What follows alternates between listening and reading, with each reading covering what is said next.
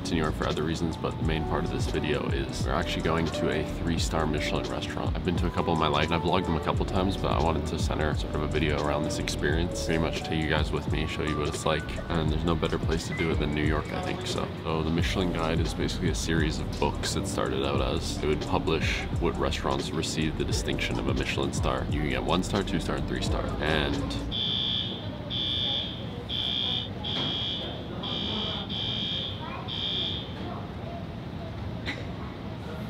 we will now begin general boarding for order. Nous allons maintenant commencer l'embarquement. I've been trying to make this clip for like 30 minutes, so the announcements are just overpowering. The entire mascot logo is on. This is your final boarding card for the flight. Restaurants can lose stars too. That will have to be like big drama sometimes in the restaurant scene. They'll have food critics secretly go in, and essentially these critics will be kind of undercover, and they'll be the one to base off whether or not it's like a 1-star, 2-star, 3-star. The distinction between 1-star, 2-star, 3-star. I'll talk a bit more about once we get there.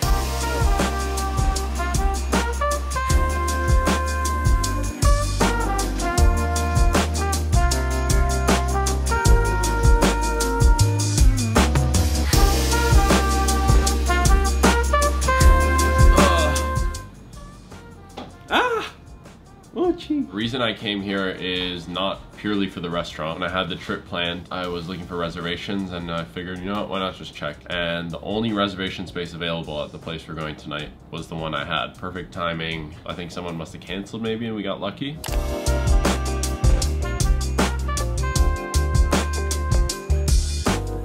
So I quickly wanted to run over how the Michelin stars work. Dinner's in an hour, so pretty much 1-star Michelin food, they define it as a very good restaurant in its category. And I feel like a misconception sometimes about having a Michelin star is that it's fancy, but there's hole-in-the-wall restaurants that aren't fancy at all and have a Michelin star. So it pretty much is just like exceptional food quality, I find. A simple way to define it. And then 2-star, they find it as excellent cooking worth a detour. And I find the restaurant has 2 Michelin stars for the most part. It's usually a tasting menu, there's no a la carte menu, and they start to get quite fancy. And then 3 stars defined as exceptional cuisine worth a special journey. So that's what we have in store for tonight. And there's a lot more that goes into what makes it 2-star, 3-star, 1-star, but to keep it simple terms, that's how it is. I think, for example, you need a certain amount of wines on your list. Could be like the ambiance. My point is, it's not only about the taste of the food. So tonight we're going to Per Se, which is a 3-star Michelin restaurant by Thomas Keller. I actually have been over 10 years ago. I was probably like 13, 12. As a kid, sometimes you're picky. And so I don't really remember the experience that much. All I remember is I didn't bring a suit jacket, and they give you like loaners, and it was way too big for me because I was a little kid. But yeah, Thomas Keller, who also owns the French Laundry, which I'm pretty sure has won the title of best restaurant in the world multiple years. I actually have another embarrassing story about that, but I'll save that for the car. Per Se opened in 2006, and it's had 3 Michelin stars every year since it's opened. A lot of respect for these restaurants, because my dad is in the restaurant business himself. I know how like stressful and hard it is to run a 3-star Michelin restaurant. Like, I can only imagine how stressful it is, especially if you're just starting and trying to earn your stars. It's crazy. So at a lot of these restaurants, they require suit jackets. Only thing is, I haven't got a haircut in like a month,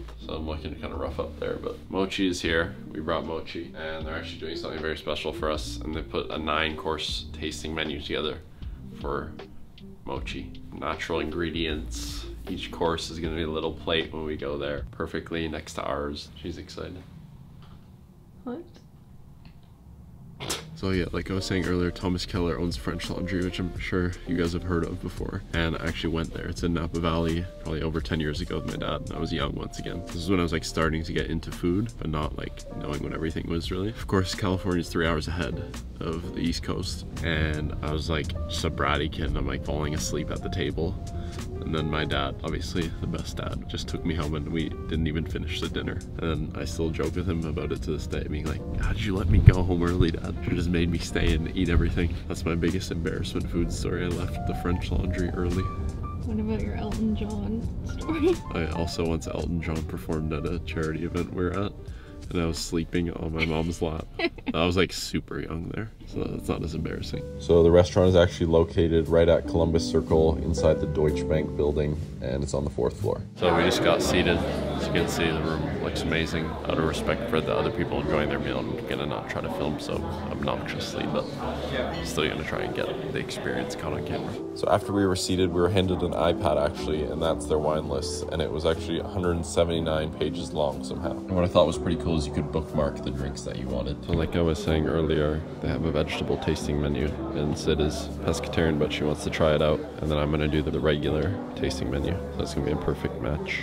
I might be mistaken, but I'm pretty sure they never reuse the same ingredient twice here for each dish, which is pretty cool.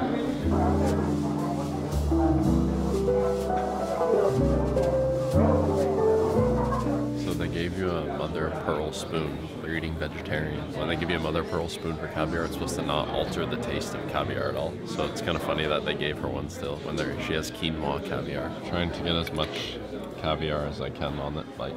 So Sid and I, every time we go to like a really fancy restaurant, we do this thing called the napkin test. And essentially, I go to the washroom and leave my napkin, and we time how long it takes for them to fold it and put it back. So we're gonna do the test.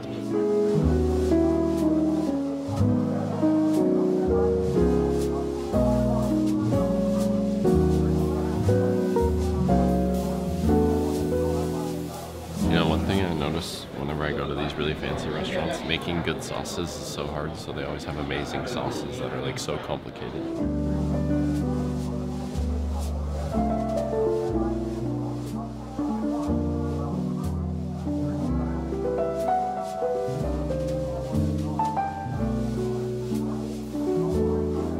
So we had our last savory course, and I think they take you into the kitchen at one point. And one thing I noticed in all these Michelin star kitchens is it's so quiet, everything's so clean and perfect because everyone knows exactly what they're supposed to do. Sometimes people think the restaurant business is like yelling, but it is, but in these like well-oiled machine kitchens, it's like perfect. Everything's just like factory.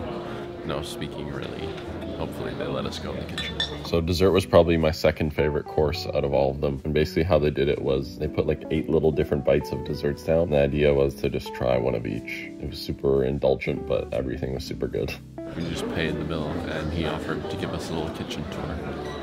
So we're getting a little behind the scenes tour. So they were nice enough to give us a tour of the kitchen, and the kitchen was insanely clean. It looked like they hadn't even started serving food yet, as you guys can see here. They actually have something really cool in the restaurant that I've never seen another restaurant have, and they have a live feed of Thomas Keller's other restaurants. So the French Laundry and Surf Club, there's live feeds. As you can see, the chefs were waving at us at the French Laundry. And I don't think there's a real purpose for it, but I guess it kind of keeps like the team in a community bond. And one of the chefs actually told me that he liked the videos.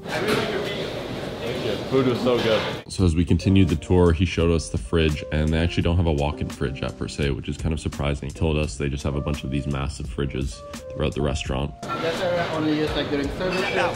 Okay, I'm gonna talk to Mark.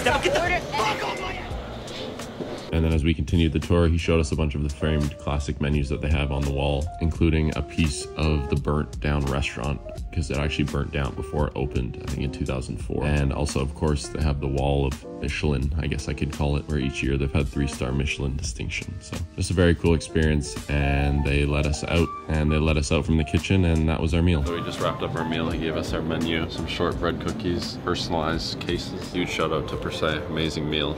Now I've gotta go home in a food coma. So tired last night after the dinner. I didn't end up trying these, but I'm gonna try them in the morning after. Per Se shortbread cookies. The experience continues till the next day. These are amazing. I'm pretty sure when I went to the French Laundry like over 10 years ago, they also give you shortbread cookies. And they also gave us our menus to take home, frame them or something, which is very nice. Subscribe if you guys enjoyed the video. I know I usually do vlogs, but I wanted to make a video centered around this. Hope you guys enjoyed it.